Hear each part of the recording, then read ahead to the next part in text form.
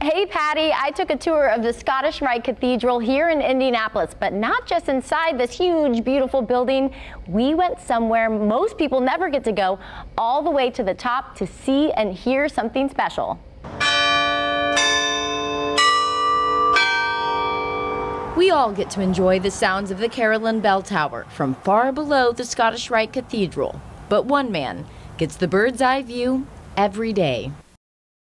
So not everybody gets to experience something like this, so I'm just the luckiest guy on earth. Dale Wheatley is the third-generation Freemason and the facility manager here. Definitely the most beautiful building in the world, and it is basically world famous.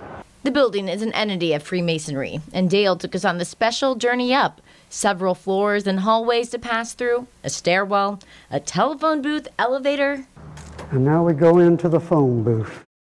Claustrophobia, it's not allowed. Then up we go into a room with the bell apparatus and one more spiral staircase to the top, all worth it for this.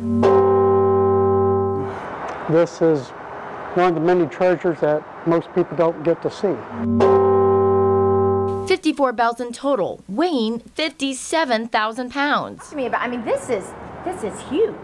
Yep. 11,200 pounds. This is the G bell. It's 7 feet in diameter. All of our bells here are dead hung, so they don't swing. The bells cost $26,000 to make back in 1928. These were actually cast in England, along with the I-beam framework and all that they hang from.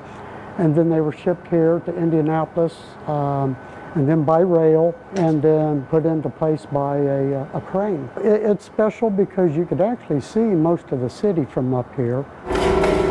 It's all controlled from below. The apparatus downstairs, they hit the strike, it pulls the cable, which pulls the clapper, which rings the bell.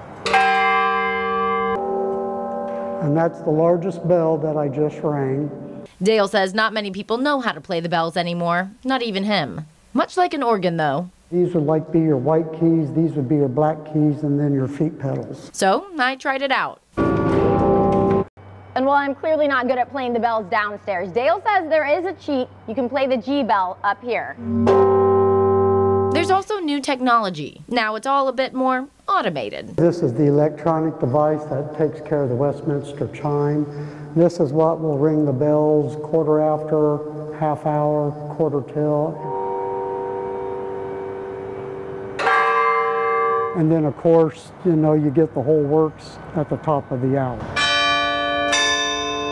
Leaving us all with the gift of song in the city. The bells and the framework they sit on do need some attention. The Scottish Rite has a fund where people can donate to help keep them maintained. I'm Hanna Mordoh for Great Day TV.